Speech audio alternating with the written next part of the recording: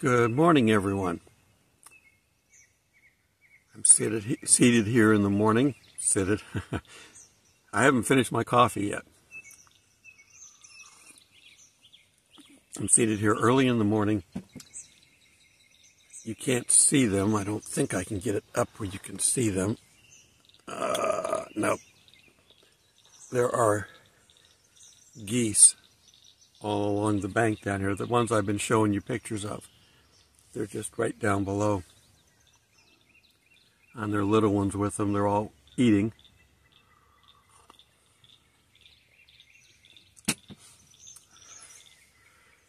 So today I want to talk about,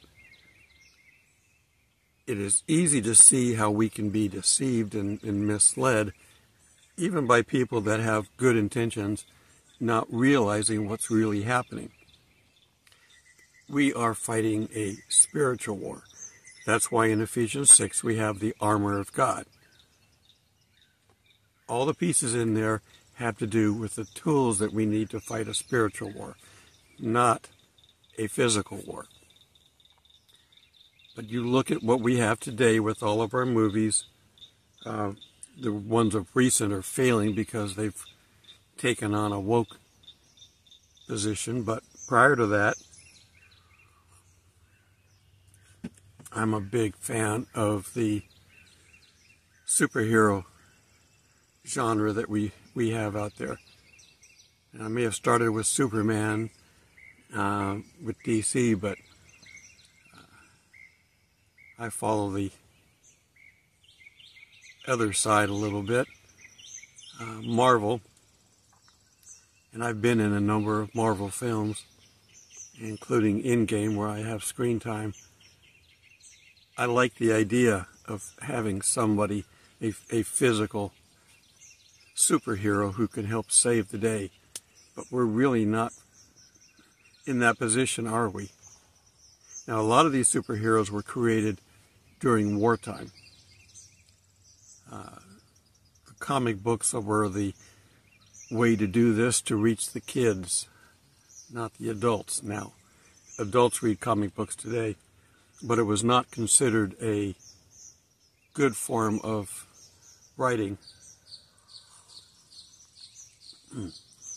Stan Lee is not his real name.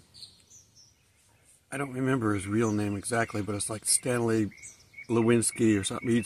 It's a Jewish name, and they were all hiding, Hollywood and all the rest were all hiding their Jewish names because there was anti-Semitism even back then. Maybe not as bad as it is now worldwide, but it's always been bad in certain parts. So we have our superheroes. I was at a gathering one time. I've been with Stan Lee a number of times because he would travel and do the conventions. And somebody asked him what was his inspiration for all of his amazing characters. And he would tell him, well, my wife and daughter. And they go, great, they're into this stuff too? And he goes, no, we had to eat. So the intent was not to influence you that much. It was to have a comic book come out that you would buy and they would continue to make money. That's all it was. It was for entertainment purposes only. But yet if you look at them, World War II, it appears that it was a physical war. A lot of people died during this physical war. We just had Memorial Day to remember them. But it was a spiritual war too. Look at Hitler, killing the Jews.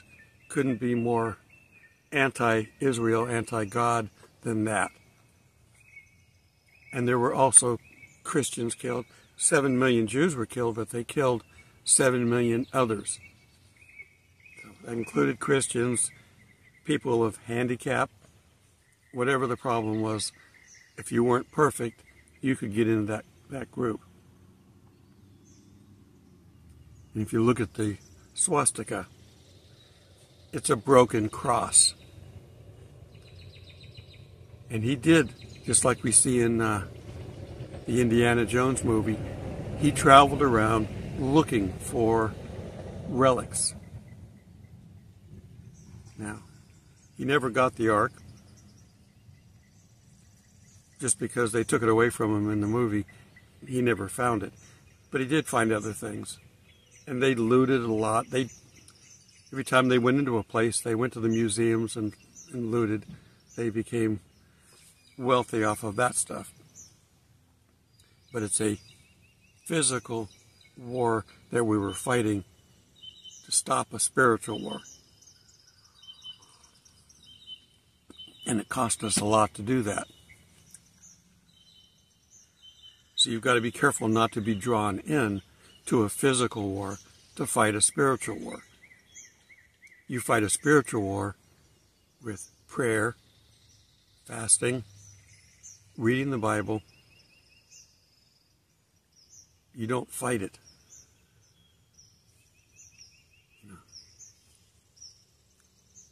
Because you will lose. Now, we won. The greatest Christian nation in the world helped win the war. So we had developed the tools that we needed to win.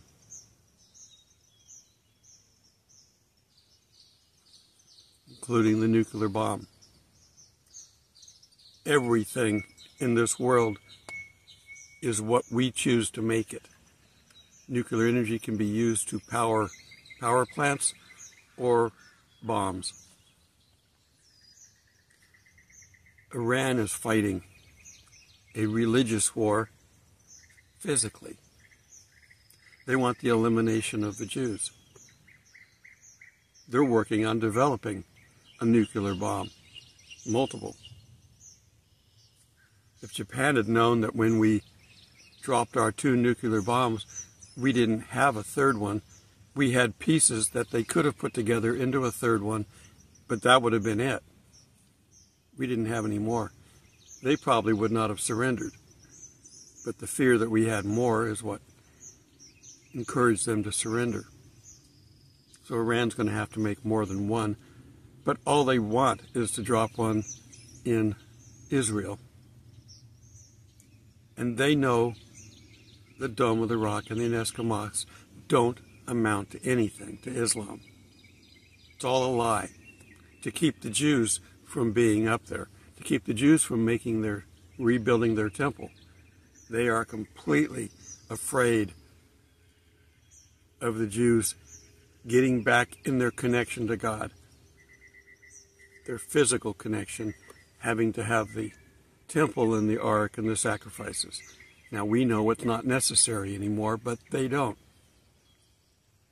So they're going to go ahead and try to do that. The Antichrist is going to come on the scene and help them to do that. He's going to get the 7-year peace treaty signed. He's going to help them build a new temple. I don't know what they're going to do with the Dome of the Rock. It's technically a museum piece, if you will. It was a tourist destination, a tourist trap. Years and years and years ago. There were even brochures. Come to the dome to see where the Jewish temple used to stand. It was a tourist trap. That's all it was.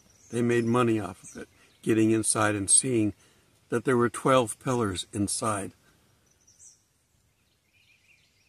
And Muhammad never came to Jerusalem. It said he went west. There was no reason to go to Jerusalem when he went west, because there was nothing there. The Nesca Mosque wasn't built until after he died. It wasn't converted into a mosque. It was office space. It was the supporting structures and buildings that were there for the temple. So it's all a lie. Satan's good at that. But he's got us fighting a physical war. Israel's going to find out eventually, because they haven't figured it out yet, that they don't need to be fighting a physical war. If they would return to God, God would deal with his enemies that are completely surrounding them. God is going to push Israel right to the brink. They're going to have no friends in the neighborhood. Everyone's going to hate them. The whole world's going to be behind the inevitable attack. The other big superpower, Russia, is going to lead the attack in Ezekiel 38. And there's nobody going to help them. And they're going to be overwhelmed, and they would be wiped off the face of the earth if God didn't interfere.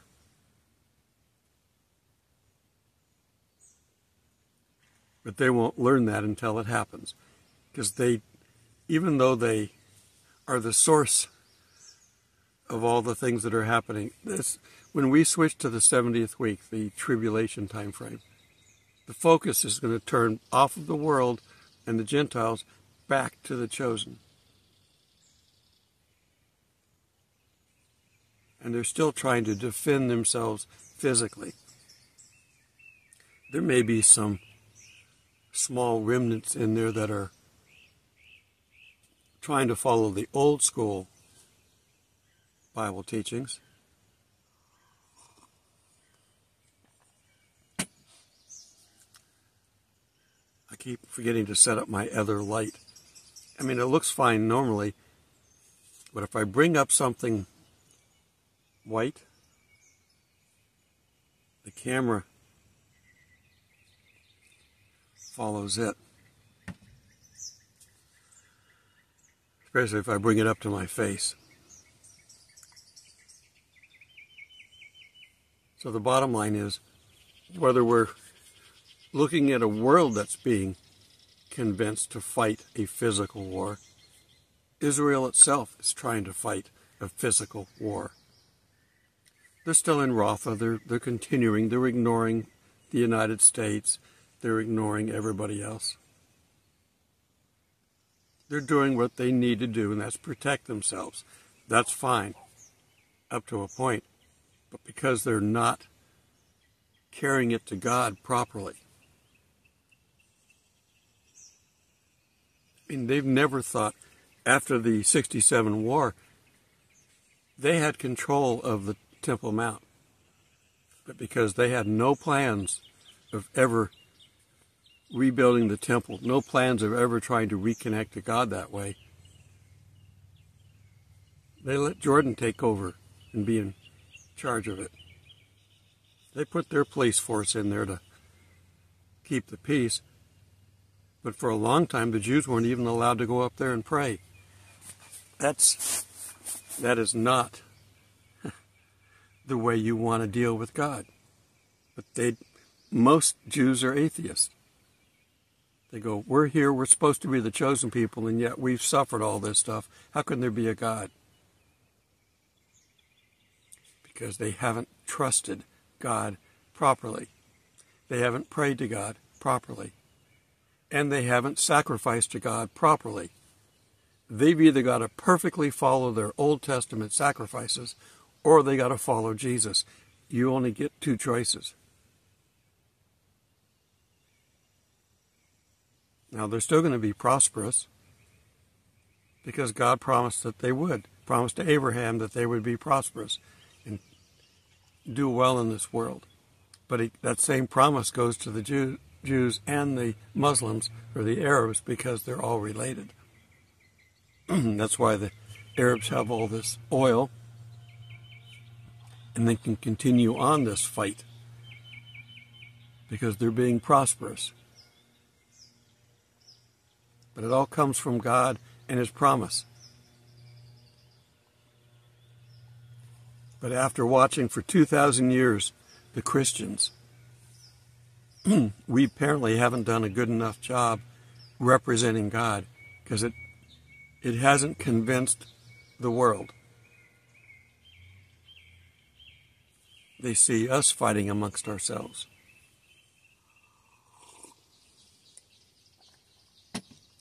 They see us not doing a good job as Christians. They see us fighting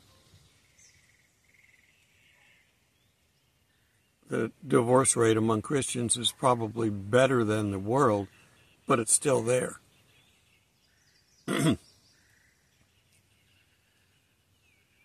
So our time is up. The 2,000 years is essentially up.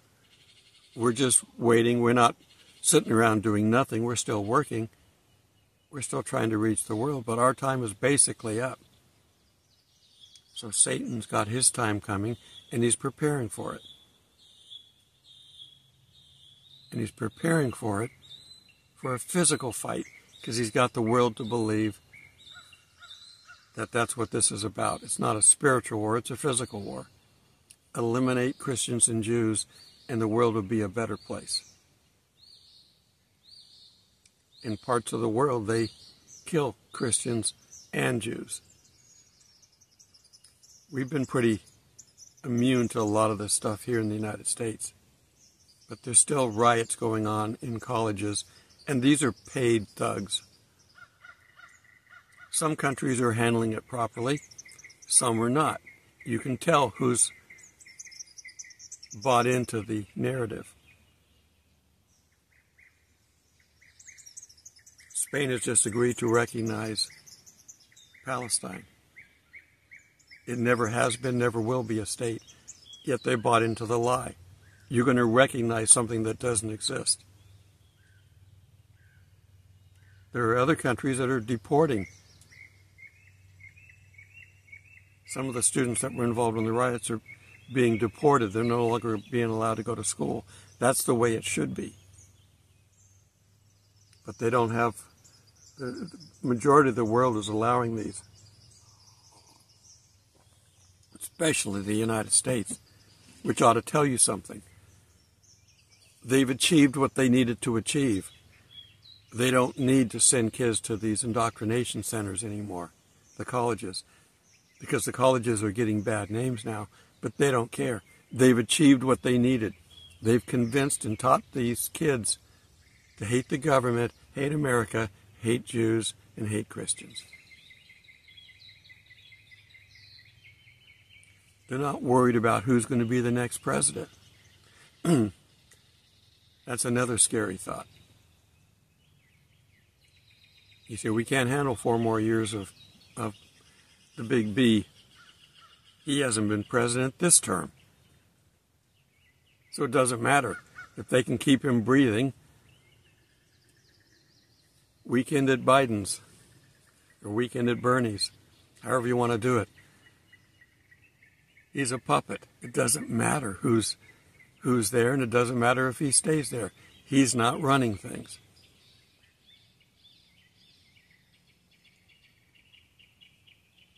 But it's fixing to get down.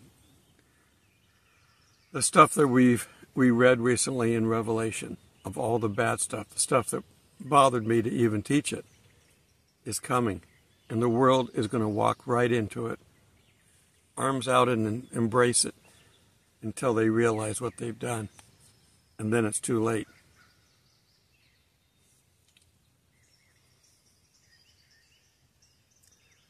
Once you're over the cliff and falling, there's a moment of peace as you look down and you see the earth getting closer and closer. And then splat. You pay for your decision. But there is a moment of peace during that. Could be a moment of panic. But God is still going to go out of his way, which, as I tell everyone, it's a figure of speech because he's omnipresent. He doesn't have to go anywhere. But he goes out of his way to teach the world, you've got one last chance, and I'm giving it to you now. Listen to me. Follow my son. We're fighting a spiritual war, and Satan right now, at least in the world, appears to be winning. You say, well, how could he win over God? Well, God allows him to win. Satan couldn't win anything if God didn't allow it. But Satan has no limit to his tactics. God does. Christians have limits to what they will do. Satan has no limits. He'll do anything. He doesn't care. Life down here, he knows life doesn't matter down here. This is not our home. He knows that. He doesn't live here himself. He lives in heaven. I look forward to the time where he gets kicked out. So don't get caught up in the hype. Fight this war the way we know how to fight as Christians. And that can include Jews. There are Jewish Christians out there, and there will be plenty when we get the 144,000. There will be plenty. And they will know, they will recognize the Antichrist at some point and realize their mistake. And then we will get our last group of Christians. Christians is a term, believers in Jesus Christ, or in Yeshua. Words have meanings and consequences. That's why we're messing with pronouns. Men and women, too. God created Adam, then Eve, after he created the heavens and the earth, and then he rested. He was done. He didn't keep making variations. But that's the lie, the narrative. Anything to divide and conquer. One of Satan's best tactics. All right. Enjoy this peaceful serenity that we have. We had some storms over the weekend. There's still damage from these storms. And they're saying we're going to have a really bad hurricane season. We don't control this environment. We can't control it. We can't even fully predict it. Be fighting your spiritual war daily by praying daily, reading the Bible daily, and trying to be as sin-free as the Spirit will help you to be. We can't be perfect. We will never be sin-free until we stand before Jesus. But down here, the more you can be as sin-free as possible, the more power you can have to release from God. We can quench the Spirit. We can grieve the Spirit. And the Spirit has trouble working in us.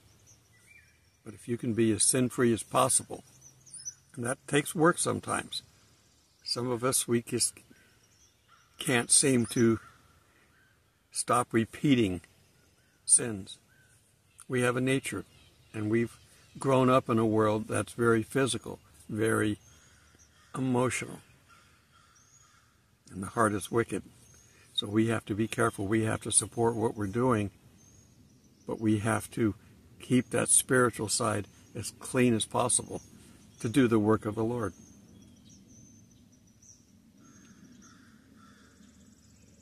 All right. This piece behind me is not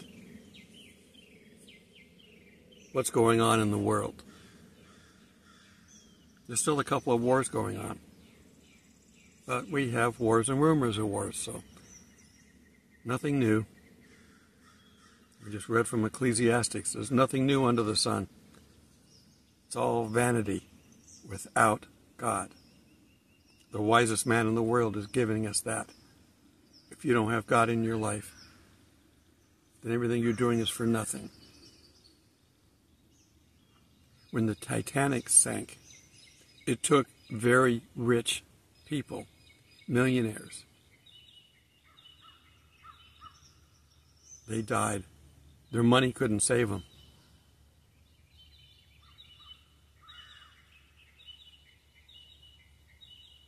And we've had millionaires die You know, Steve Jobs died at, what, 56? I know, I'm a geek.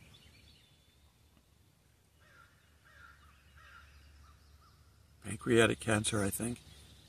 You can't affect this world like you think you can. And money is not going to buy you out of here. Especially when our money goes to zero, which is getting ready to happen.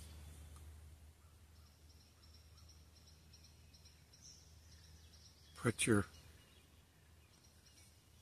investments in heaven and not on earth. Because we're going to go check our money in heaven here soon. Till we meet in the clouds. God bless.